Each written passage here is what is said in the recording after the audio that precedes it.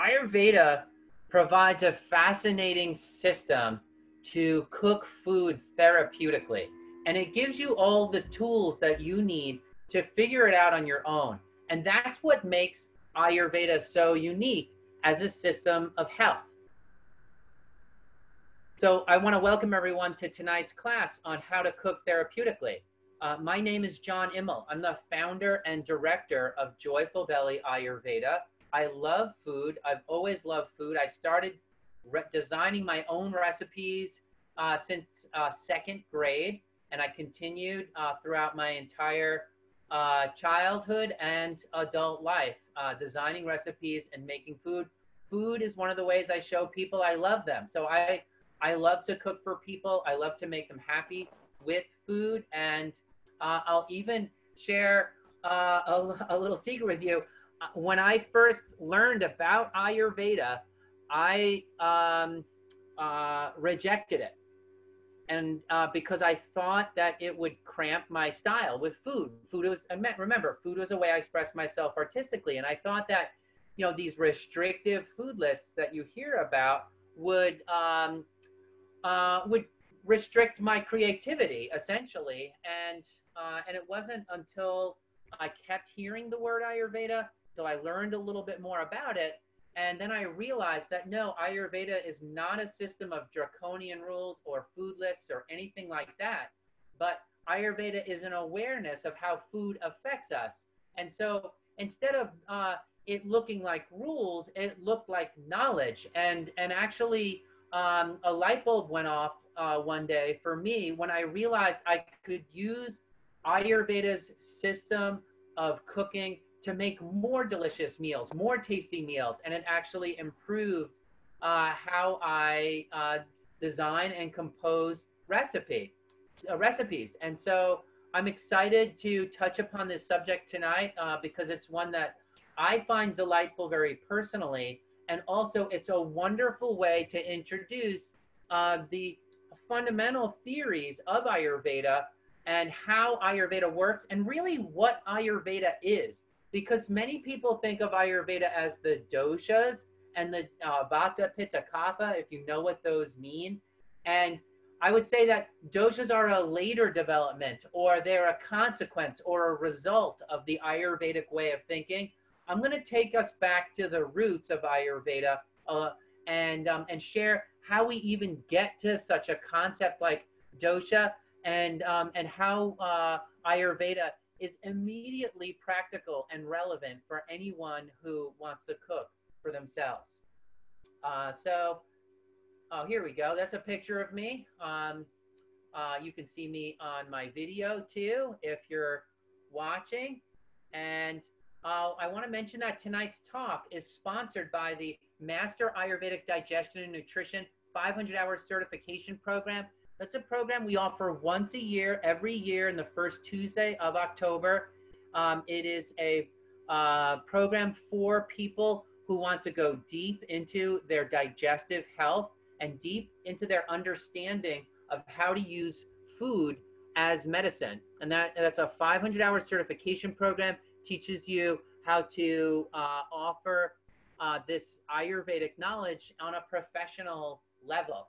And it's such an exciting course, and it's really exciting for anyone who wants to learn about food in a deep way. One of the things that we'll teach you is how to understand the medicinal and pharmacological effects of food and herbs based on experience. If you ever asked yourself that question, well, how did herbalists 600 years ago find out that an herb was useful for preventing a heart attack or something along those lines? Well, they did it experientially.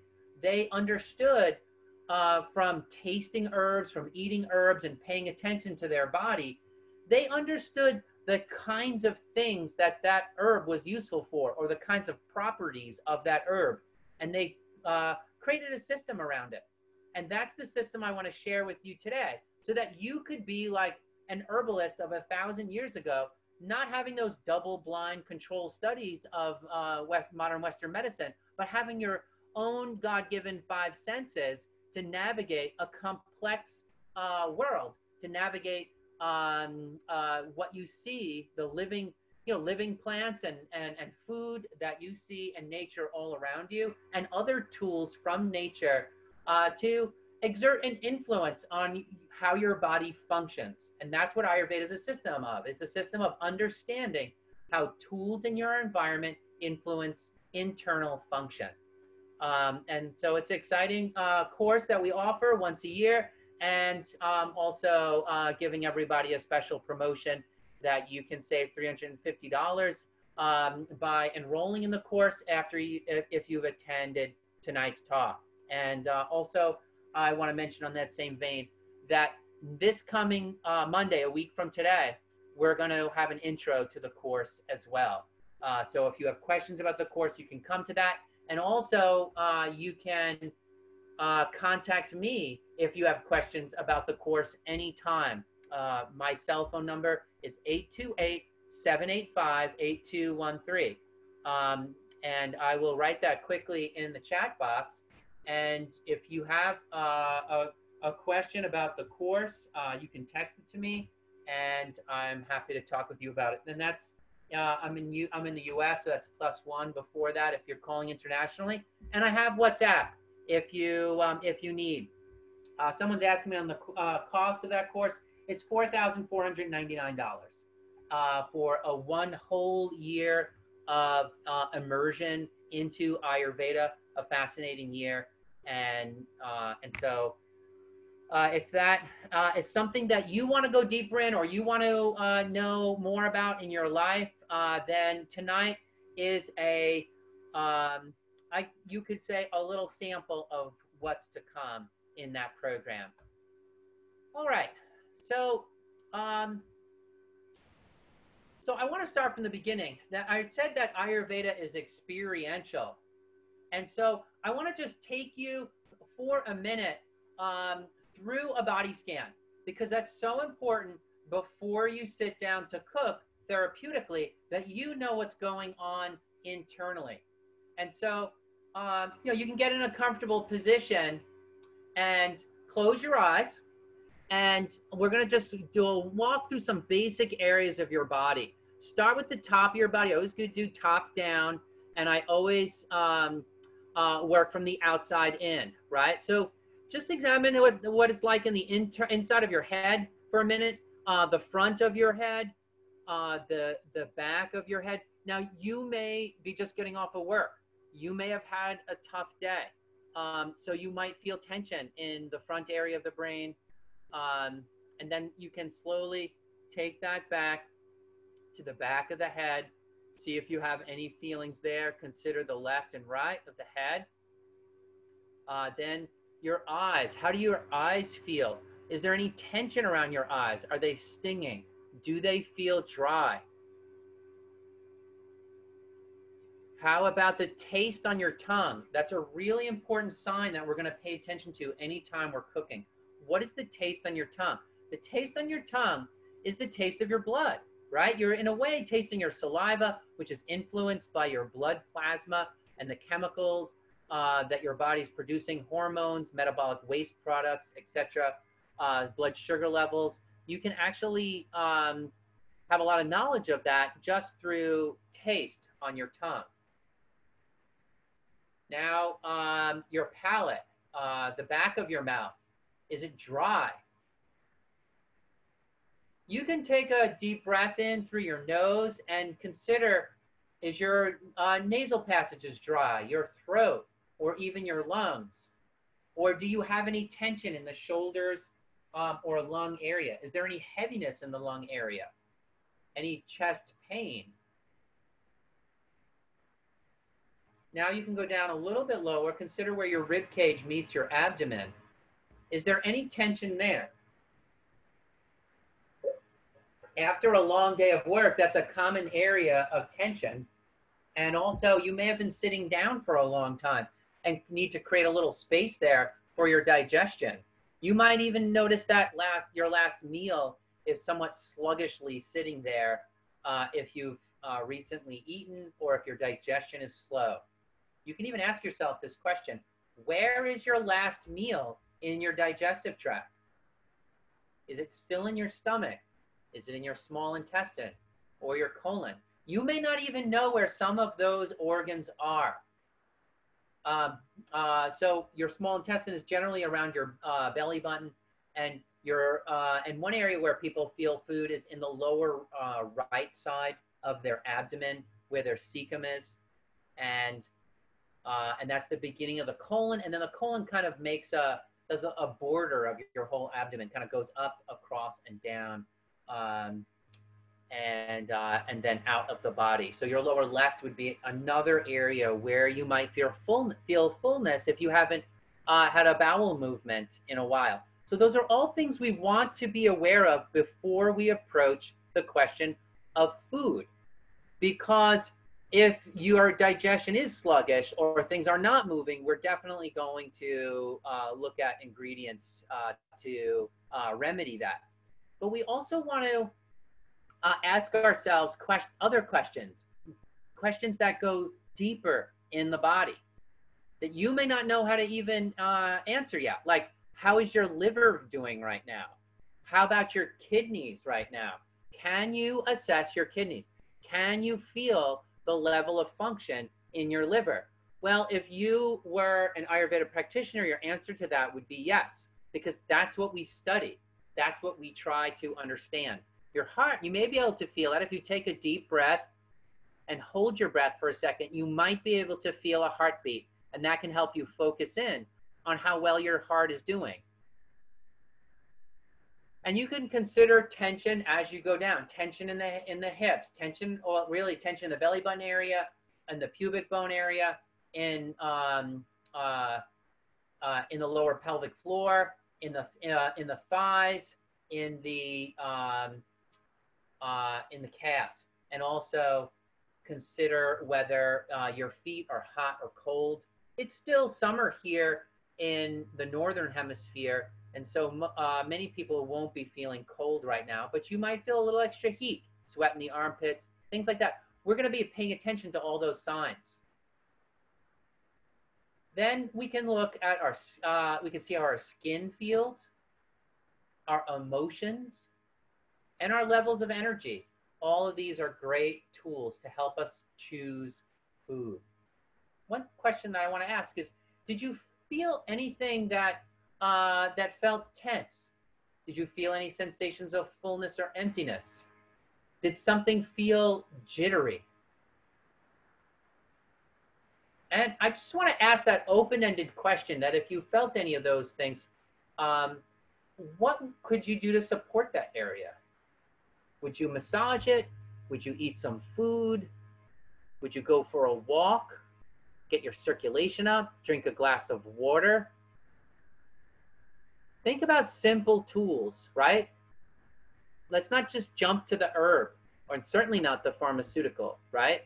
Pharmaceuticals are great, but we're not going to just take one without considering deeply its effect on our body, right? And so yeah, consider just is there something simple you could do to correct any imbalance that you experience? Let's remember that our goal in Ayurveda is to improve self-awareness. We don't study Ayurveda because for Ayurveda's sake. We study it because it presents itself as a practical tool. We all know that what we do at home between doctor visits matters, but we can't take the doctor home with us. So we need a paradigm or an approach that facilitates self-care. And Ayurveda was developed before we had modern testing equipment, before we had modern technology to diagnose. And so that's Ayurveda's, creates a great opportunity, because we're not at a lab every day. We don't live our life at a lab. We live our life at home without those diagnostic tools. So we need to get great at using our five senses.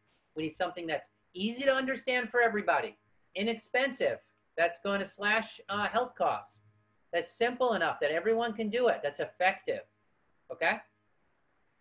So Ayurveda is not a list of remedies. It's not an esoteric list of which foods are good for your body and which ones aren't. It's actually a system to help you figure out what you need. help you figure out how to support your body.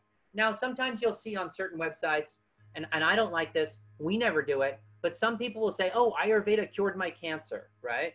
I never talk like that with my clients. I think humility is so important in health when you're talking to a client in your clinic. But what Ayurveda can always do, no matter what the disease is support your body. That's why Ayurveda is a functional system of medicine. And it has something really great to offer functional medicine because it concentrates on how your body is functioning.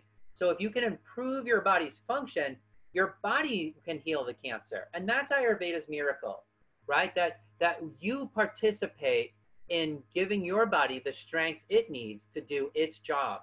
And also to shift things sometimes. Our body uses general heuristics. Our body uses general solutions, right? If you bang your ankle, inflammation and swelling comes. Well, is the swelling always the right decision for your body? Not always. Sometimes swelling causes more problems than it solves, and we need to reduce swelling. So we hope our body makes the right choice each time it's injured, but often it does not. And so we can also use the systematic tools of Ayurveda to, in a way, shift our body's focus and strategy and have it attack the problem from a new angle. So a lot of times what you see in Ayurveda in an advertisement or an ad is a beautiful woman on a massage table with flowers all around her, and there's massaging oils on her back, and it's like a spa, right? And that's wonderful. But I like to think of Ayurveda as a trip to Home Depot, right? What is it? It's like you're dealing with blood and guts, right? You're dealing with the innards of the body. And the result is beautiful, right? The result is that it helps you be beautiful. But along the way, we're getting into our body and trying to figure out what's going on and come up with simple language to describe it and how to influence it. And it just so happens, this is no coincidence at all, but it just so happens that when you're eating food that's right for you, it happens to taste great, right? Because our body is made to want what's going to help us. And so it is just a wonderful thing when you start to tune in your body. This will start happening, is that you'll go to the grocery store and you will, you'll just see something and you'll be like, oh, that's what my body wants, right? And it'll just kind of light up and you'll feel that in your bones that you want to have some of that. It could be a watermelon on the 4th of July, and it could be an apple pie in October. It could be, it could even be a bowl of ice cream sometimes, right? Your body just looks at it and you're like, I need what's in that. And we're going to start to put words to that so that you'll be able to describe exactly why, and you'll be able to say, hey, wait a second, I'm feeling that way about ice cream right now, but maybe, some almond butter and a date would be a better choice. Or maybe the ice cream is the right choice. Let's not, let's not overlook the benefits of ice cream occasionally. So one of the great things about Ayurveda's simple system is that you can do it yourself. In Chinese medicine, you don't go home and stick needles in yourself, right? You don't go to a practitioner and they teach you how to stick needles in your own body. No, that's not what you get with Chinese medicine. But with Ayurveda, you do get that. What you get is education about how you can help yourself. And then you go home and do it. And I think that's what makes Ayurveda so unique and so wonderful, is that you do it yourself at home, and it's a system for that. It's not just ad hoc knowledge from 5,000 years ago, but a whole system and a whole approach.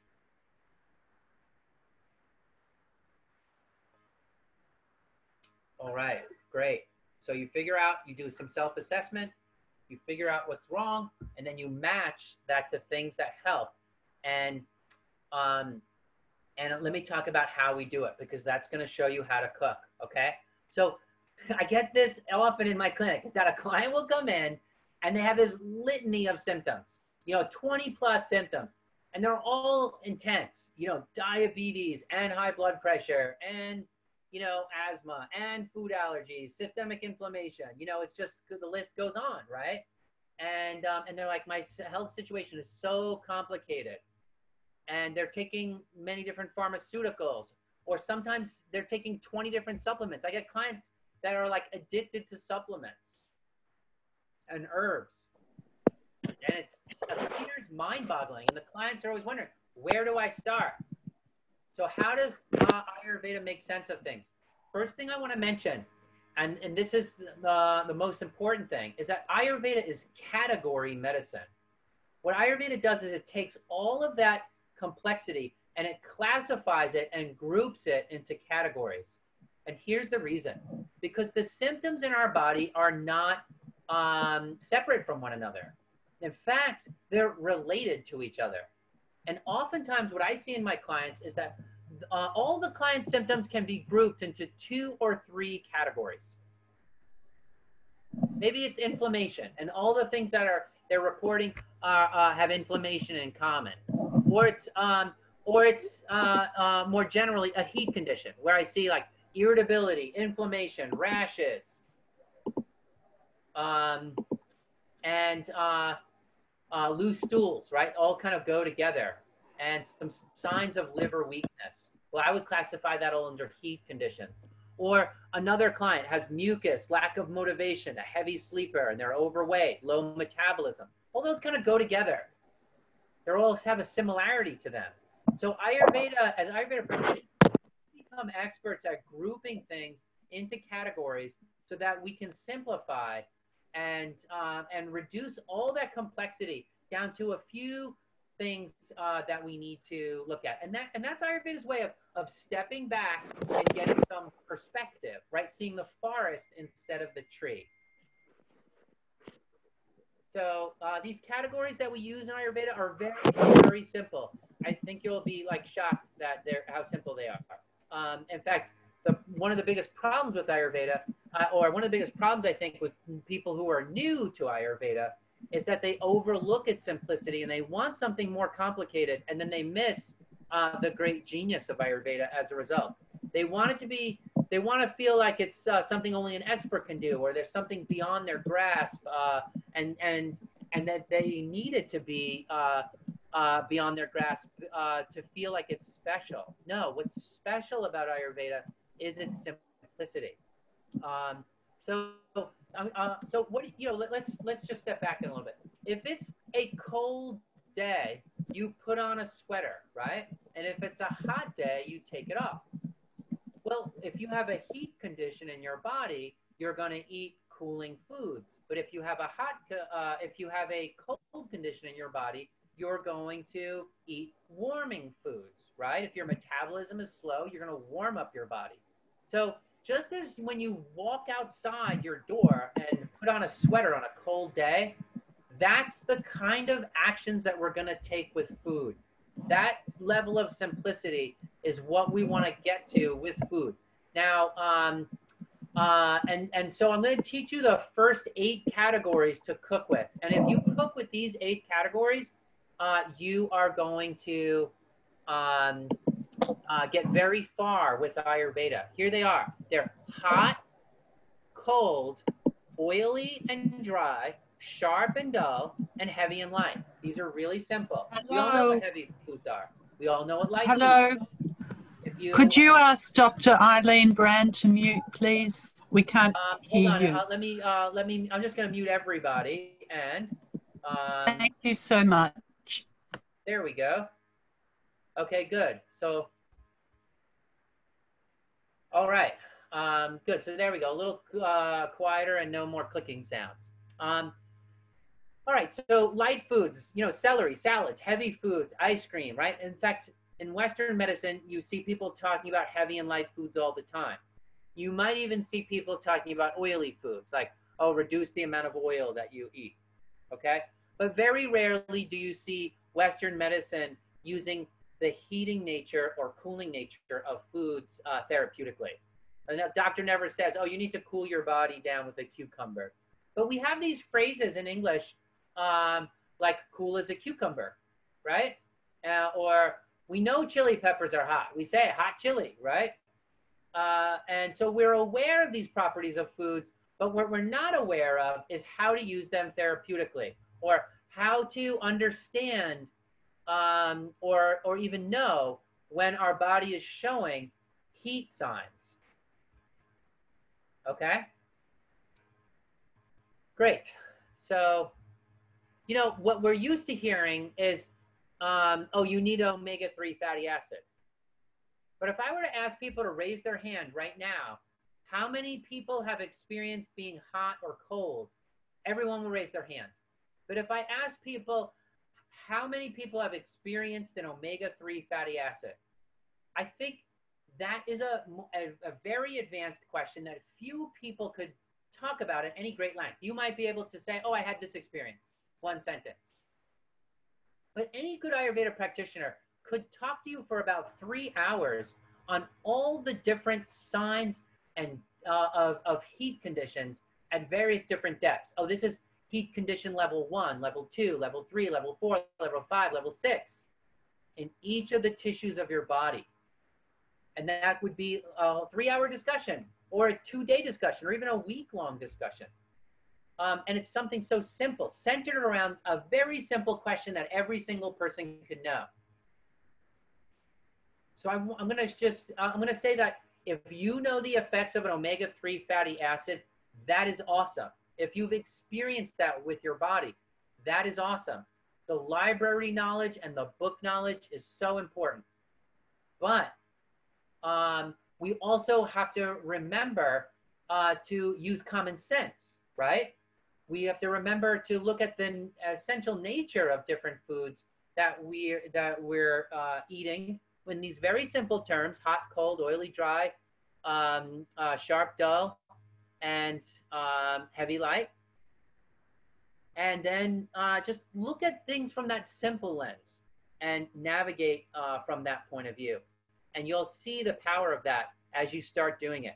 Okay, so it's not like a hot chili pepper is going to heal you, though, right? We all know this. We all know that it's like, it's not just you take one chili and call me in the morning, right? Nothing is that simple. What we're introducing is these different categories as habits. If you have a cold constitution, we're going to introduce heat from every angle we can, right? You're going to be dressing warmer. You're going to be eating warmer foods. You're going to turn the thermostat up in your house. You are going to remember to walk on the sunny side of the street instead of the shady side of the street. You might even move to a warmer climate if you have that freedom. And so what we're going to do is we're going to create a whole lifestyle introducing that heat into your body. And that's what's going to heal you. It's living in a new way. And food is just the tip of the iceberg to that internal shift that's required in order to support your body in a great way. We all know that if you eat lots of heavy food, you gain weight. So we know that if we do something repetitively over and over again, it changes our nature. That's what we study in Ayurveda. You could almost say that Ayurveda is a theory of habit, that we look at different qualities in the person and we set up opposing qualities as a habit to balance it out. Here are the 20 therapeutic qualities. And you'll notice that on the left and the right are opposites. Heavy is the opposite of light. Soft is the opposite of hard. Stable and mobile are opposites. So there are these 10 pairs of opposites that represent 20 therapeutic qualities in Ayurveda. You drink coffee. Who here wants to guess what quality gets aggravated in the body if you drink coffee? Anybody want to try to guess that? Okay, dry, sharp, good. Anything else? Mobile, yeah, caffeine mobilizes you. Coffee is warming, and the hot water in the coffee may be warming. I'm going to say clear quality too, because it makes you poop, right? It clears out your bowels. heaviness, well, that depends on how much cream and sugar you put in your coffee. If it just clears the bowels, it's actually lightening. Because if it stimulates your if it gets you moving and clears the bowels, you're burning off calories and you're clearing the bowels. So I would say that it is light quality unless you add a bunch of heavy cream and sugar. So good. Let's see. Let's pick another food. How about popcorn? What do you think are the qualities of popcorn? Dry. It's the immediate one, right?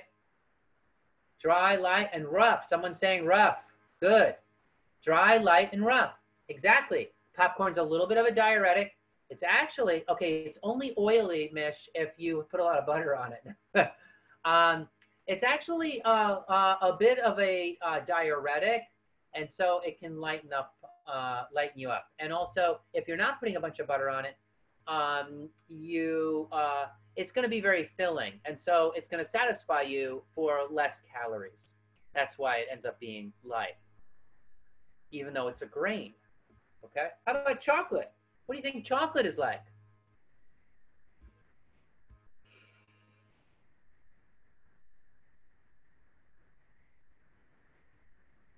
Chocolate's a little warm, yeah.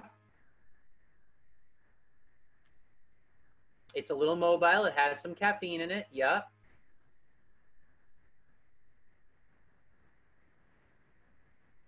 Chocolate is bitter, yeah. Chocolate's also has this strange property of being relaxant too. It's a bit of a muscle relaxant as well as a caffeine boost. You know, it's not jittery in the same way that coffee is. So it can kind of ease tension a little bit. So I'm going to put it in the soft category, but also mobile. And that's an oddball because usually you get mobile and hard, right? Mobility creates tension. But somehow chocolate is softening, especially for the lower abdomen. And that's why it's used if a woman is in labor and we need to relax all those muscles so the baby can come out. Chocolate was used for that in Mesoamerica, in Central America, ancient Central America. So great. Let's see. What would be another one? How about almonds? What are the properties of almonds? Anyone want to take a guess? And I'll say almonds without the skin, just to make it a little bit more specific. Dense, yes. Hard. Almonds are hard, but they do not have a hardening effect on the body, Rachel. So basically, after you chew them and digest them, they don't have an effect of hardening. So I'm not going to put them in the hard category. They're just hard to chew. Okay. Let's see. So oily, yes. Heavy, oily, slimy. I use slimy for things like okra or oatmeal that are a little bit more mucilaginous or demulcent. It's called. I don't see almonds as being that demulcent, but they're oily. They're stable because they're satisfying. They're actually cooling as well. And you'll have to take the skins off to know that. If the almond has the skin on it, there's a lot of tannic acids in the skin, and you can feel this in your mouth. And this is what you want to get into this habit. Put an almond in your mouth. Hold it there for 1 minute. See how your mouth feels. You're going to learn a lot of things about an almond that way. Then take the skin off of an almond. You know how easy it is to do that? You put a little centimeter of boiling water in a pot, and you toss 10 almonds in there, boil it for literally 30 seconds, and the skins will pop right off. You can squeeze the almond and pinch it, and the almond will go flying across the room, and the skin will come off. If you don't want to cook your food and you want the almond raw, you just soak it overnight, and then you can peel it off in the morning, although it's a little harder that way. So the skin is bitter, as Linda's saying, and the skin is also acidic. So it's going to be hot and sharp. And you'll really feel this if you drink the water. If you like soak almonds overnight and drink a little bit of the water, you'll see it's astringent, sharp, and bitter. Not very pleasant. So in Ayurveda, we like to take the skins off of almonds, and then they become cooling, stable, and heavy. and dense. Dense just means thickening in Ayurveda. Thickens up your fluids, right? Some people have very light, deficient, watery blood, watery mucus. You can tell by the mucus, really, is it watery or not? And they really need to thicken up their fluids to feel more satisfied as a person. And so we're going to introduce dense quality into the blood by increasing salt, fats, and sweetness in the blood, and proteins. Salt, fat, sweet, and proteins will thicken up your blood. That will help you reduce fluid loss and help you stay more satisfied. So, I'm riffing here a little bit of just some interesting things to talk about. But let's move forward. So yeah, simple thing, right? You catch a cold. Well, a hot ginger tea warms a cold, right? If a doctor tells you, oh, you have a cold, it should really be obvious what you need to do to treat it.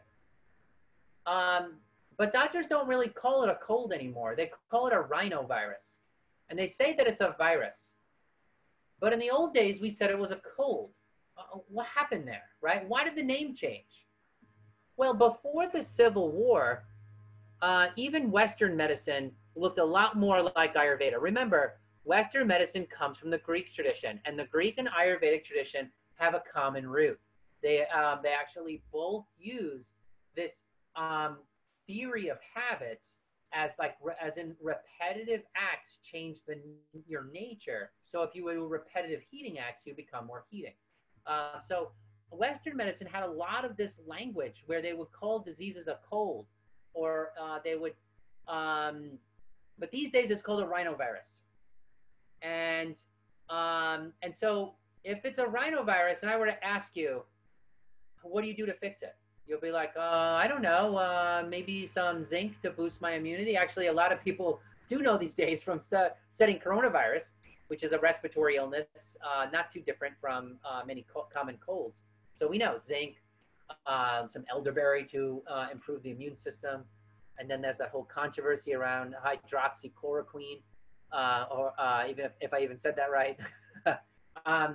Okay. So, but in any case, it's book knowledge, right? How would you fix a rhinovirus? You kind of need to study it. But if a doctor told you you have a cold, what do you fix it with? Well, you fix it with a hot. So right there, you see that the old way of doing things is with opposites. Opposite medicine. Ayurveda is opposite medicine, allopathic. And actually, it's a funny thing. You can only catch a cold in the fall. Really, in the spring, if you got a rhinovirus, you should call it a hot. Oh, I caught a hot instead of caught a cold, because in the spring, you catch rhinoviruses due to a congestive condition that's triggered by warming temperatures. Right, when the weather's warming up, your body releases a lot of fats from the skin that congests the blood, which congests the respiratory system, creates a buildup of mucus, and then you catch what we say a cold, but really it's a hot. You caught a hot because heat triggered it. So it's very interesting that if you go back to pre-Civil War, you can see the old names of diseases, where diseases were named by adjectives instead of nouns. They were named by the feelings and state of being that they induced, as opposed to being the infectious agent. So why did Western medicine rename it the flu or a rhinovirus instead of a cold? Well, because Western medicine has antibiotics, right? If you have antibiotics, every system of medicine names the diseases according to the tools they have. So if you have things that can kill pathogenic organisms, you name diseases after the pathogenic organism. Or if you are studying DNA, you're going to name the disease after the DNA, the problem with the DNA. But if you are an Ayurveda practitioner, you're going to name it after these adjectives. You're going to try to figure out the adjectives in the disease. And really what we are doing is we're renaming diseases as feelings.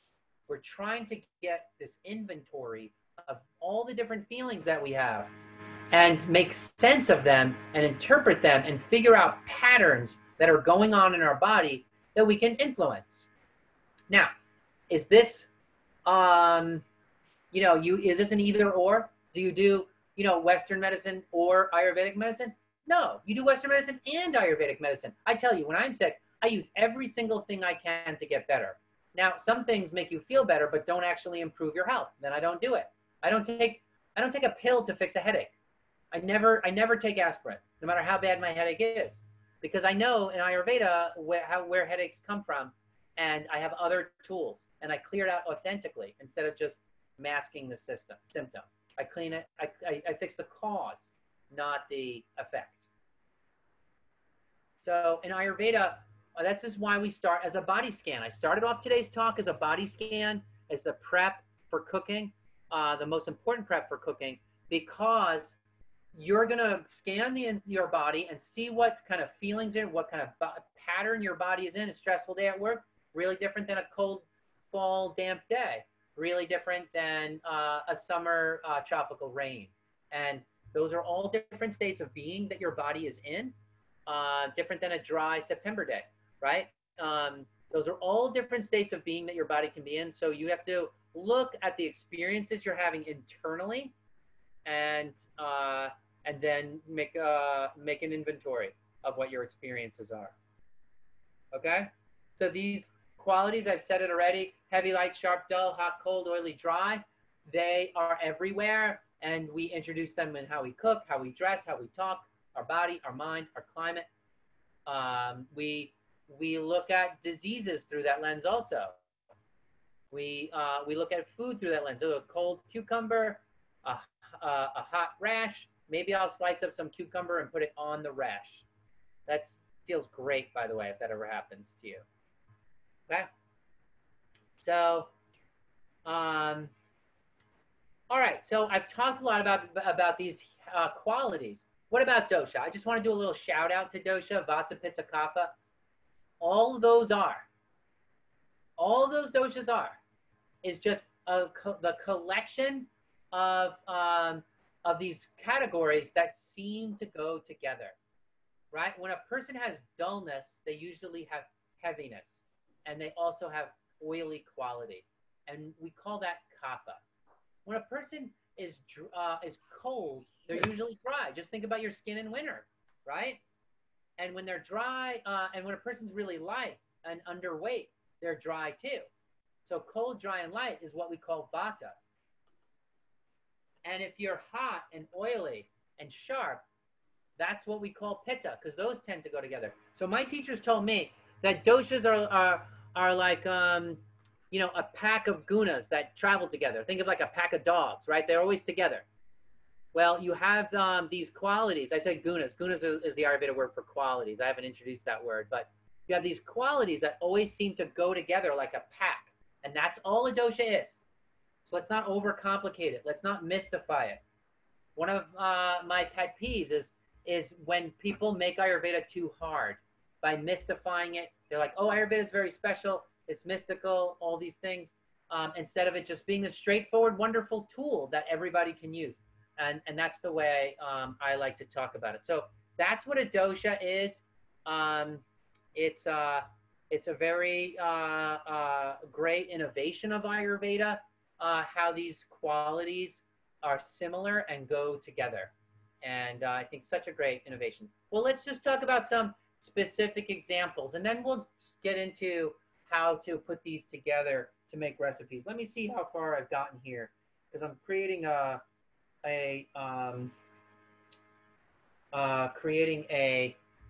foundation here, and then we'll go to some recipes. So I got a few minutes left here. So cold.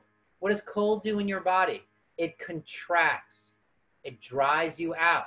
And it can also soothe, as in the cucumber on a rash. And here are two cooling ingredients, cucumber and cilantro. Heat. Heat expands, it flushes and inflames. Think about a wine. What happens? You get a red neck. Think about chili pepper. It makes you sweat. Gets your heart racing. Actually, it increases your heart rate.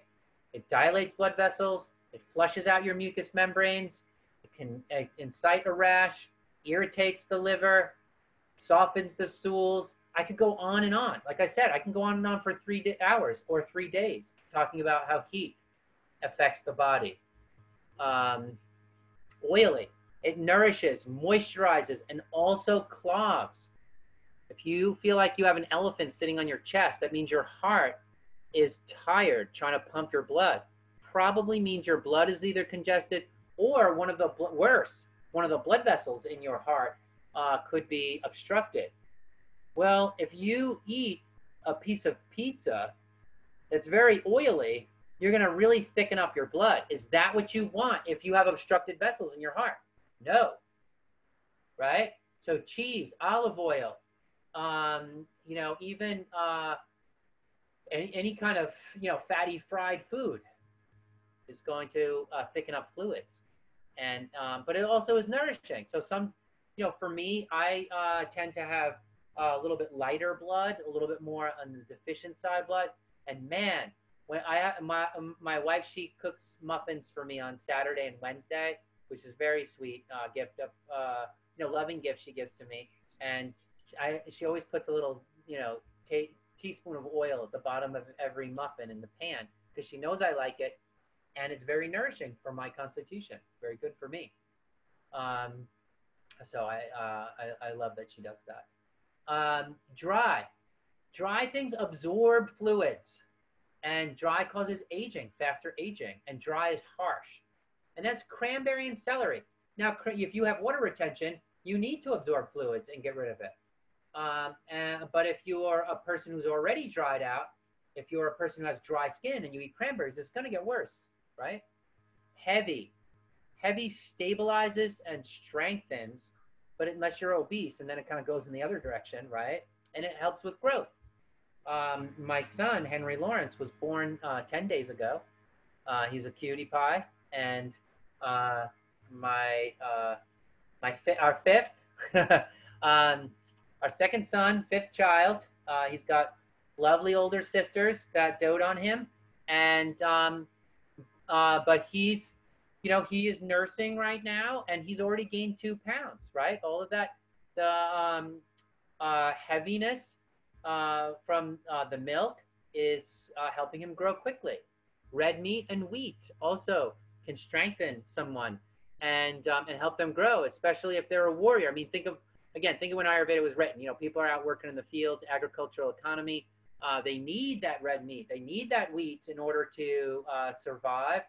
Well, in India, there's a lot of vegetarians too, so they get it through other ways also, nuts and other foods. Light foods, they cleanse and diminish. So a salad, we eat salad to lose weight. We also, all that fiber in the salad and the bitter taste helps flush the bowels. Dull foods are pacifying, like cheese. It satisfies your stomach. You ever get the jitters because of something really stressed you out, and you're like, oh, I'm gonna have a piece of cheese or a slice of pizza, and then that comfort food just settles down nicely in your stomach. That could turn into emotional eating, right? It could be bad, but also sometimes it's just what the doctor ordered, and we need discernment to find out when. So dull foods create that satisfying effect. It also increases mucus, right? If you have a sore throat and your throat is really dry, you might, in fact, this is why they include cinnamon and licorice in a lot of throat coat teas, because they're trying to introduce that dull, mucusy thing. And with cinnamon, you get the pungent, aromatic cinnamon that opens up the lungs, gets the heart rate going, and it's the emulsant at the same time. And so what a unique property is that something is sharp and dull all at once makes it great for colds and hots, for dry sore throats. So sharp irritates, flushes, and stimulates. And sometimes that's exactly what you want. 2 years ago, I'll never forget the day, I was running late, and I walked my kids to school. We live close to the school. And I was running late to pick up my daughter, and I jumped right out of the house to a full sprint up the road. And I was like, yeah, I'm gonna run. You know, I was feeling my oats, and it was nice. And I was running up the road. Well, it was a cold day, and I was panting by the time I got to the school, and my lungs did not have enough time to adjust to that temperature. By the time I walked my daughter home, I could feel a knot of cold mucus in the center of my chest, and I was like, oh, that is a bad sign. I did not want to get sick that day. I went right in and I drank a very spicy black pepper tea with some turmeric. Turmeric invigorates the blood. Actually, I use a little Ayurveda secret called Trikatu, which has pippali in it. That's a great lung tonic for a little added effect. But if I didn't have that, I would just use the black pepper. And I got right under the blankets. I warmed myself up under the blankets until I broke out in the sweat. And I knew that herb, pippali, and black pepper would go right to the heart and to the lungs and purge out that cold knot in my chest. So that was what I needed. I needed that sharp, and I did not get sick. And I was grateful for that. And that is Ayurveda at its best, is when you take that opportunity in the moment to shift and aid your body in its moment of need. Okay? I also want to talk about tastes for a second. In Ayurveda, we have 6 tastes. But tastes are not just in the food. It's not just that the lemon tastes sour. In Ayurveda, we talk about taste as a state of being. A sour person. We know what these words mean. We use them in English. But for some reason, we don't talk about them therapeutically anymore. Well, we know what a sweet person is different than a sour person. A sour person is different than a bitter person. We call someone a salty dog. That's different than calling them astringent. And I'm not going to get into all the medicinal properties of these tastes, but I want to just, again, I'm giving you a taste of the course in Ayurveda digestion and nutrition. And you can also find lots more information on the Joyful Belly website to make this easy for you. Take the quizzes, and you can look at what your doshas are and all of your categories that are out of balance, all the gunas, all the qualities that are out of balance. And then you can download a free body chart on the website that will identify causes that you may be doing of those imbalances. And it'll match you up with food and ingredients that are that could be helpful for you. So go check that out on the website. It's a free, very extensive body map, a very, very expensive Ayurvedic chart. Basically, it's your Ayurvedic chart. And you can give that to any Ayurvedic practitioner, or really any holistic health coach or anyone along those lines, because it will give them so much information about you. And that's really fascinating. Okay, so then here's some examples of the 6 tastes, but I want to, let's see, where are we going? Where happened here? So for some reason, there's some slides that aren't loading, but that's okay. It's not the one I'm looking for. Where is it? Oh, were the ones I'm looking for, but they're not loading. I don't know why they're not loading. So I'm just going to talk, and you're not going to be able to see it, okay? I'll put that on there because it's a prettier slide. But putting it all together as a recipe, okay? First of all, is you're going to choose your main ingredients in the meal. But then you're going to construct a sauce with the right amount of spiciness and sourness and all that kind of thing that will make the food the qualities that you want. And then you're to make it individual for each dosha, because that was a question before the call tonight. Was someone was asking, well, how do you make it individual for each dosha? What you're going to do is any controversial ingredient like salt or oil or a sweetener or spices or even drizzling oil over it, all that you're going to put as condiments on the table to let individuals influence and change the recipe according to their needs. So you put a little bit of salt, a little bit of oil in the recipe so that it tastes good, but then at the table, people have a lot of choice over over how how they want what they want to add to it. And then another tip for that is portion control. Like if you serve meatloaf, mashed potatoes, and a salad, well, one person's going to hopefully eat a lot more salad than mashed potatoes, and another person's going to have more mashed potatoes than salad, right? And so each person is going to choose according to portion. So you want to have a little bit of a variety on the table, and you want to have those condiments out there. You can keep them out all the time. A little thing of olive oil, a little salt, a little pepper, and a little bit of vinegar even, so people could make their soup a little more sour. Those kinds of things go a long way. So think about garnishes. Okay, so you have your main ingredients, you have a sauce, you have your garnishes, and basically when you make the recipe, you're gonna make it as an herb formula. And in the course, I'm gonna show you how to compose recipes, right? Today, we talked about the basic approach and the fundamental theory of how you would put together a recipe. But in our course, I review a composition, right? Like, how does Mozart sit down and make a song? Well, how do you sit down and make a recipe? Well, you pay attention to these basic categories and the tastes in the food, but then you're going to choose some ingredients that target the organ you want. Remember, I choose that pipili before to target my lungs. So you're going to choose an ingredient. If you choose beets, for example, it's going to cleanse your liver. If you choose celery, it's going to open up your circulation. If you choose mint, it's going to also open up circulation and particular stimulate the mind. So you're going to pick one or two ingredients to go right to the organ that you want. And really, your food is just a glorified herb formula. Now, I can't teach you in 1 hour all of the different knowledge that you would need in a whole year-long program, but I want to at least give you the signposts and point you in the right direction so that you have options. And then we could talk about all these different special foods. Look, I have all these slides for special foods, and one day we're going to get to go through all of those together.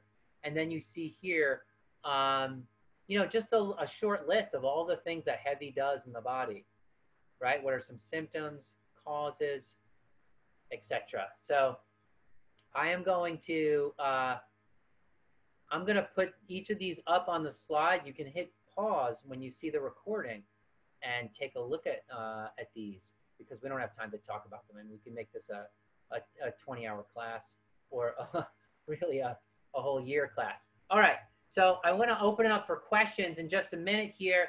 If you're interested in taking the digestion course, one, you can get that $350 discount. I know it's a big decision to make for people to study a whole year, and then you might have questions. So I put my cell phone number on the screen. Text me your questions. And basically, if you register in the next 3 days, I'll apply that discount. It's $4,499 for a whole year-long immersion course that is going to be, you're going to learn like you learned today. So I want to thank all of you for taking an interest in your body and health. And I know that it's not just about you, but it's about your communities too. So I just want to thank you for your interest in health, because it helps humans. It helps people everywhere. That's a great thing. And I especially want to thank you for coming to learn from me, to hear Ayurveda from me. I'm passionate about food. I'm passionate about wellness and about bringing Ayurveda's insights to you. And I'm excited that you gave me that opportunity. So, all right. Well, with that, let me open things up for questions. Does anybody have any questions? You can unmute yourself. And if you are having trouble speaking, you can always put it in the chat box, and I could try to unmute your line, or you can just type in your question, okay? Can you repeat what you put in the sauce, please? Oh, can I repeat what I put in the sauce? Okay. Well, the sauce is where I introduce the 6 tastes, right? Because, if you're making, carrots and lentils, You're not going to have all 6 tastes. Lentils are astringent, carrots are sweet, but where's your pungent? Where's your spiciness? Where's your sourness? Where's your sweet? Well, carrots have the sweet, salty. There's no salty there, so you got to add a little salt too. So your sauce is where you decide how much water in the recipe, right? And is it a thick sauce, thin sauce, or is it just those things sprinkled on it? No, almost no sauce at all, right? So you're going to add your 6 tastes to the salt. And just remember, here's the secret to delicious food. And I'm glad you guys hung on, because I'm going to give you a little nuggets like this if you hang on, because we're down 50 people left the call already. They're not going to get this because they left. If you have few number of ingredients, right, like 2 or 3 basic ingredients, 1 or 2 flavorful spices, and then you could add like things like black pepper to any recipe. That doesn't really have a taste, right? Some spices don't have a taste. And if you have a few number of basic ingredients, and then 1 flavorful spice or 2 flavorful spices, and then your recipe doesn't come out good. Like if it doesn't taste good, it doesn't taste right. As long as it's not burnt or dried out or whatever, right? Or overcooked even. But if it doesn't taste right, it's usually a problem with not enough salt, not enough sweetener, or not enough oil, right? A little dab of oil or a little dab of salt or just a little sweetener is what's going to change it. Now, this does not hold true for the one-pot surprise. Some people make one-pot surprises where they throw a bunch of foods they like in one pot and stir it around. There's no fix for that. But if you keep it simple, and as a chef, I always use Occam's razor, which means keep it simple, right? A few ingredients, 2 spices that and then a sweet, sour, salty, pungent, and bitter. Not always a bitter, depending on the recipe and the context. I'm not gonna put bitter in dessert, for example. I make my sauce with that, and if the recipe isn't good, it's usually not enough sweet, sour, not enough sweet or salty or oil. That's just the way it is. So, okay, someone's asking, are we getting any recipes? I have thousands of recipes on Joyful Belly, and they're delicious, and they're organized by dosha. I'm not going to give any specific recipes simply because it's different for every person. So I want to give you the understanding that you need to find the right recipes that you want. So great. Cynthia's asking, does Joyful Belly offer assistance? Our graduates are qualified to meet and discuss these with you. So anyone who, if you text me or email, you can see my number here. If you're looking for a graduate, I will contact one of our graduates to get in touch with you and meet with you. So just text me or email and let me know if you want to talk with one of our graduates. Someone's asking, is fasting good? Well, great question. I'm going to answer this question generally. Ayurveda is always for who and when. Is fasting good if you've been throwing up for a week and you just recovered from illness and then you think, oh, am I going to do a cleanse? No, you're probably already depleted and deficient. Is fasting good for 15 days to lose weight before your wedding? No, it's a crash diet. Your body's going to think that you're entered a famine. You're going to end up attacking your thyroid as a result. Your body's going to attack your thyroid and your metabolism rate is going to go way down and it's going to be much, much harder to lose weight. So I don't do fasting to lose weight at all.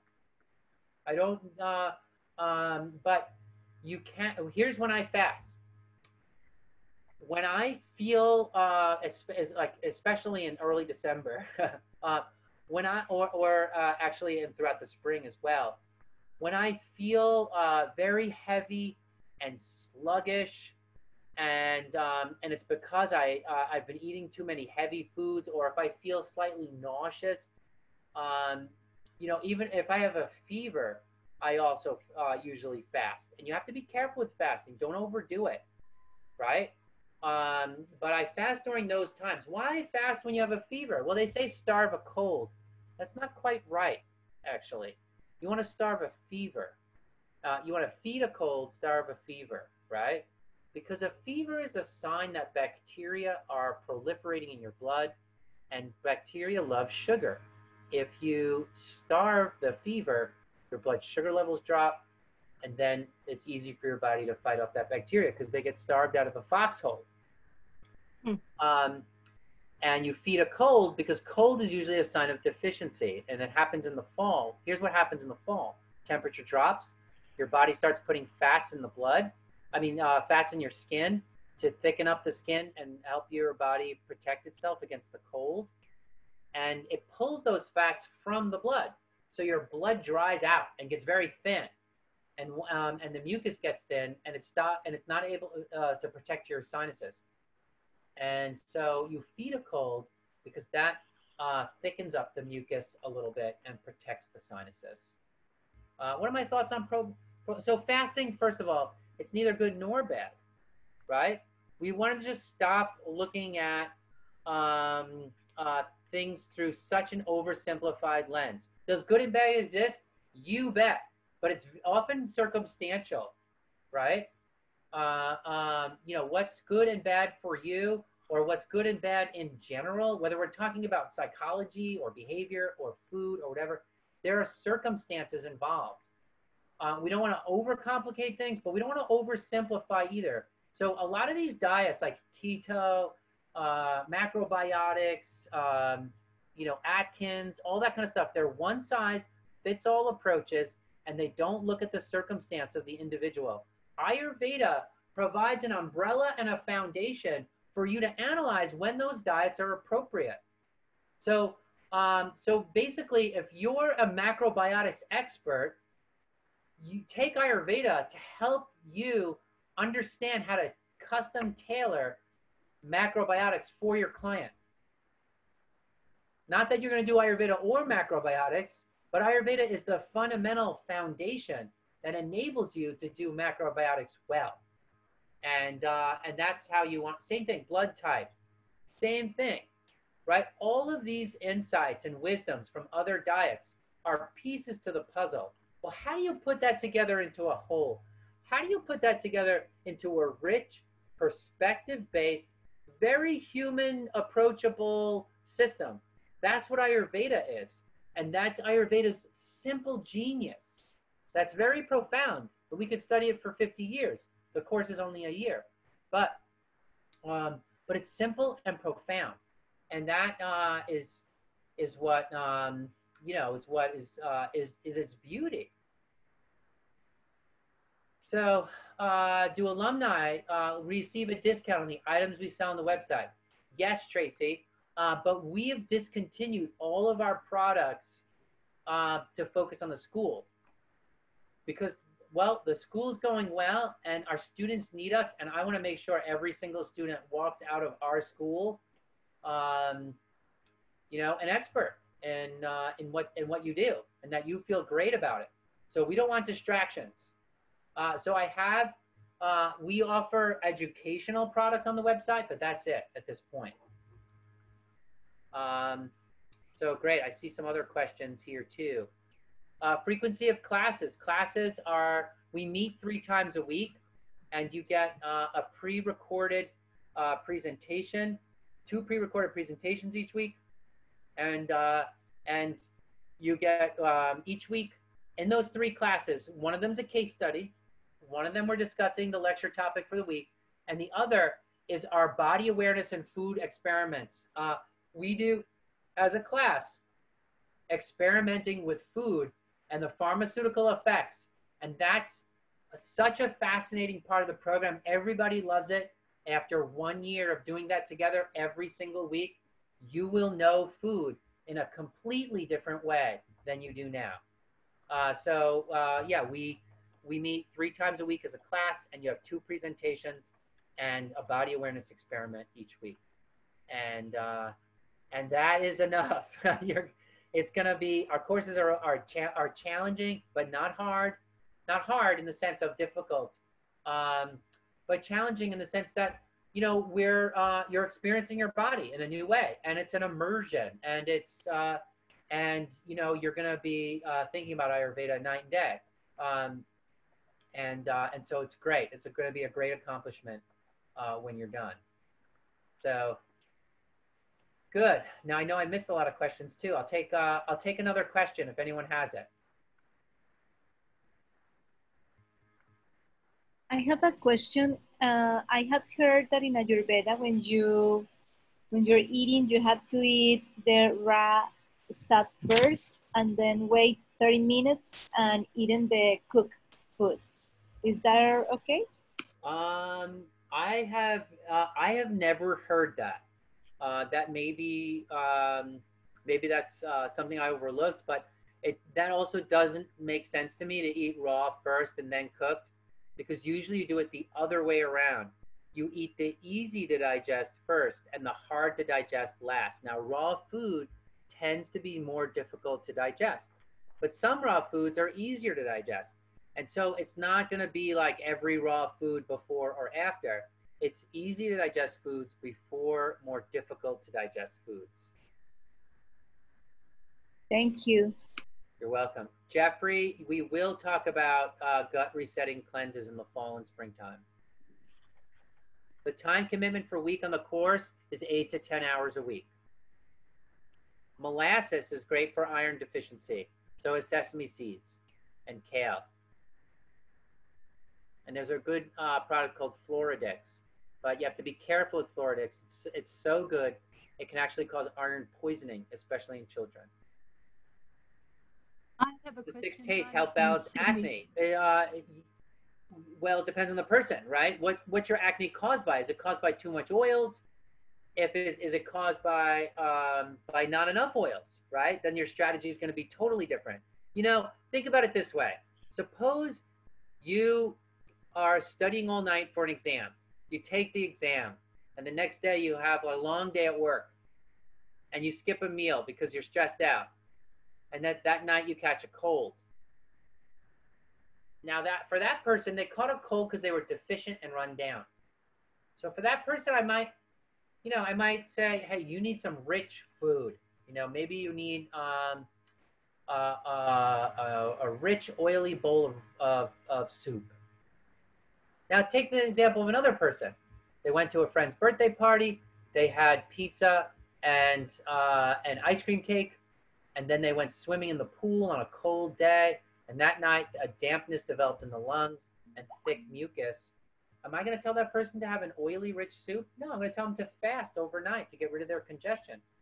Same disease, exact opposite solution. Does that make sense?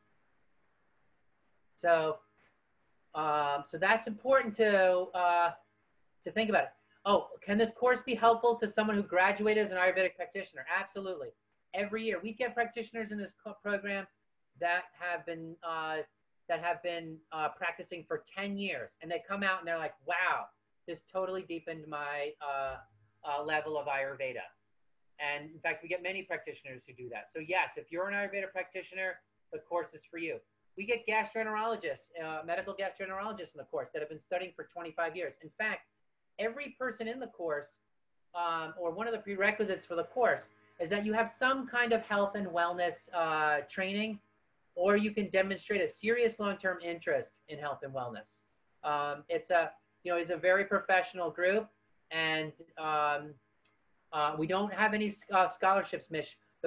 We have this $350 discount, but the fact is that just for a year of study together, it's just so competitively priced that really the price is the scholarship. It's just and that's that's just the best we can do. John is asking about food combinations, proteins with starches and all that. Here's the thing, John. People with strong digestions can handle different types of ingredients in the same meal. As your digestion gets weaker and weaker, it becomes more and more important to eat foods alone. So, your body may have trouble digesting proteins and starches together. but it depends. It really depends on the strength of your digestion. For most people, that's not a problem. Great. So homeopathy. Homeopathy is wonderful. You know, homeopathy means treating with the same. Ayurveda is treating with opposites, and they work well together. And there is some homeopathy in Ayurveda also, and in the general sense, not those little pills or anything, but just like there is use of similars. There are times in Ayurveda where we need sharp to get rid of sharp, where you need to fight fire with fire as opposed to fighting with ice. There is time for that. Smoothies, awesome, especially for people under a lot of stress. You know, like suppose I had a long day at work and then I had to do this talk at night, right? And I didn't have that much time for dinner. I'm not going to eat like this difficult to digest food, and then my brain is not available, or there's not enough blood for my brain to function on the call. So if that had happened to me today, it didn't. I had a very restful day. But if that had happened to me, I'd have a smoothie as my dinner, because it's so much easier to digest, and my system can clear it out, and then all my blood is ready and available for thinking and for being here for you. Cooking Ayurveda with essential oils. Okay, so you generally don't ingest essential oils unless you really know what you're doing, because it could create too much toxicity. They're just very concentrated. So I'm not going to say no, but I'm just going to say that's advanced. So probiotics are just to introduce healthy flora in your system. It's not necessarily going to fix a white tongue on its own. You need to look at the underlying conditions as to how the flora got imbalanced in the first place. Heartburn. Heartburn can come from many different factors. Heartburn can come from a hiatal hernia, in which case that's a structural issue. And then I recommend going to a chiropractor, and there are several great videos online for how to reset the position of your stomach to help your cardiac valve, which is at the top of your stomach, help that close properly. And otherwise acid reflux is usually a sign of diminished acids. Now I know they give you antacids, which further deplete your acid, and it's, you know, that's always very interesting to me, because most acid reflux is due to too little acids, and then the food churns and sits in the stomach for too long and regurgitates. In that case, if the diminished acids are the cause, I recommend mint. But if hiatal hernia is the cause, mint is going to make it worse. So you just have to be careful, and remember, it's not one size fits all. We get Anne's asking if she could take the course from Australia. Yes, we stagger class times to accommodate every time zone. We actually get a lot of students from Australia, New Zealand, and also other countries in the Pacific Rim. We get students in Europe as well, and in South America. So we have to make sure that our class times accommodate all time zones. We aim to make the course accessible to you. Yes. So foods for stress-induced gastritis. I also have irritable bowel. All right, so irritable bowel is one of those things where it's many different patterns that can create or lead to, but you're saying stress-based. So the first thing I would do is show you Ayurveda's techniques for separating stress, or to keep stress from attacking your gut, how to relax the gut, and some deep exercises, body awareness, and also contraction and release exercises that you can use to relax the gut on a much deeper level, so that stress does not affect your digestion. That's where I would start, and we teach that in our course. We teach that technique.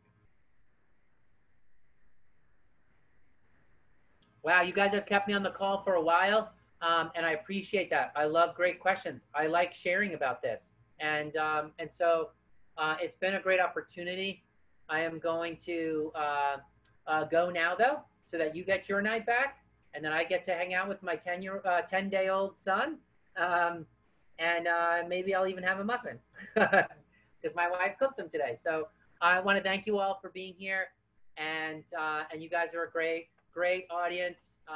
Very special that you are interested in Ayurveda. Be in touch. You know, don't be shy. If you're interested in the course, text me and we can talk. And have a wonderful evening, everybody. Bye bye.